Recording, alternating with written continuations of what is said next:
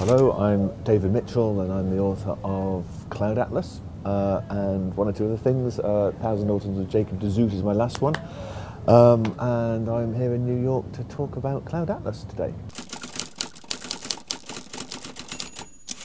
Favourite writers, favourite books, there are lots of those.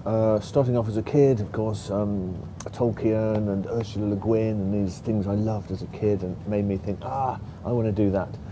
Then getting older, Chekhov, Conrad, Dickens, I love their work. More specifically books. Well, since we're in New York and since it happens to be here, The Bonfire of the Vanities is a damn fine book, as is, since it's 2 down, it's quite spooky. I read The Yellowbirds by Kevin Powers a few months ago and took the top of my head off, and it was wonderful.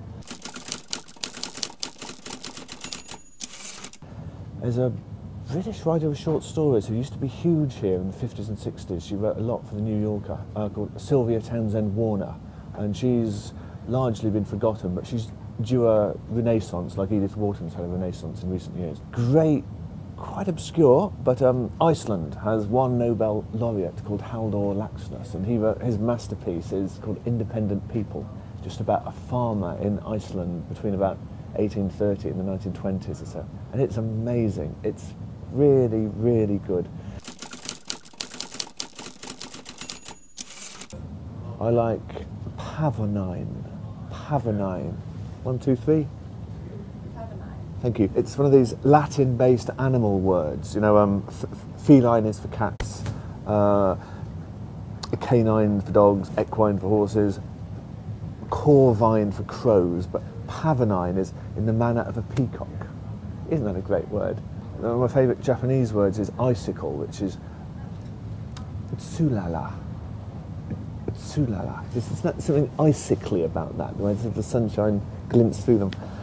Less liked words are words that are fresh corruptions that I haven't gotten used to yet. So there's not so much words, but usages, like, I really didn't love that.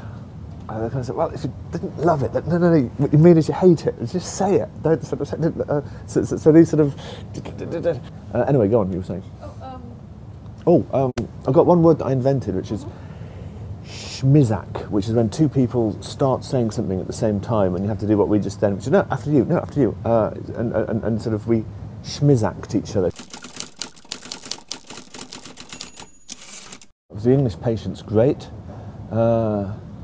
As it happens, one of my favourites is Cloud Atlas. I know I would say that, wouldn't I? But the way the directors have not kind of slavishly created an audio book with pictures attached to it. I mean, they've sort of... it is different in places, but in really good ways. They sort of properly disassembled the book and then reassembled it in the form of a film, according to, if I may use this language, their own artistic visions. And that's the biggest compliment they could have paid it, really. And I think that's why adaptations work when they do. They reassemble in such a way, write the script in such a way that it plays to the strengths of film as a medium. Just as when I write books, I play to the strength of the novel as a medium.